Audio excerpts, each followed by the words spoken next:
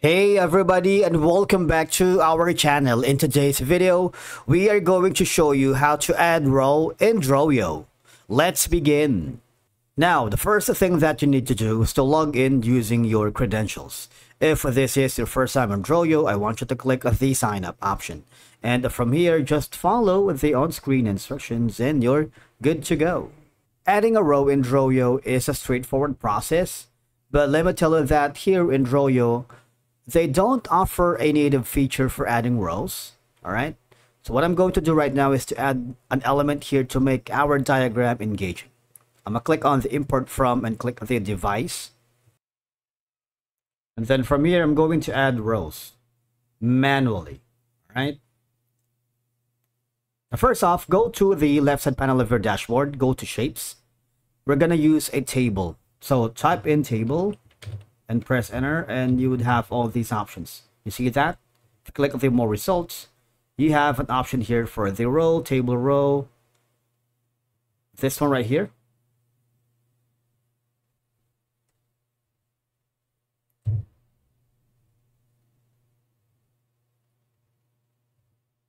See this, right? So we will add that later. But for now, we're going to be hovering here, for example, an item list.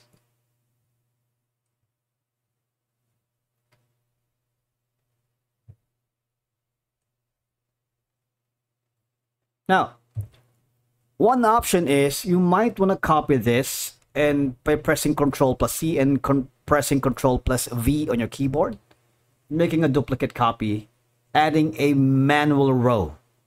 Right? You can do that again. For example, let's say row 1.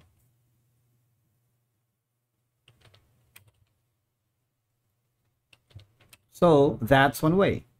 Another option is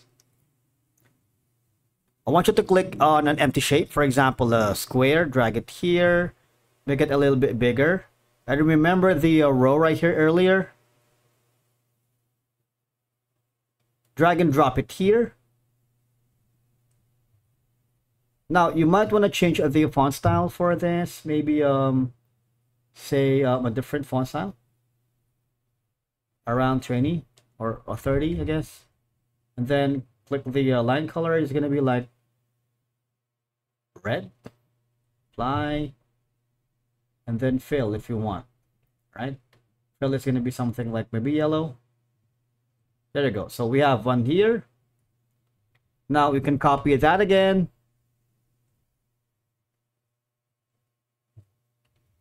This is row 1, and then copy this, going back to the second one.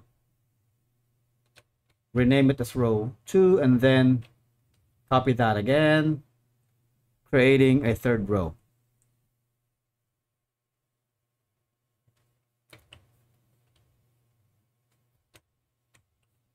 Now, the idea is that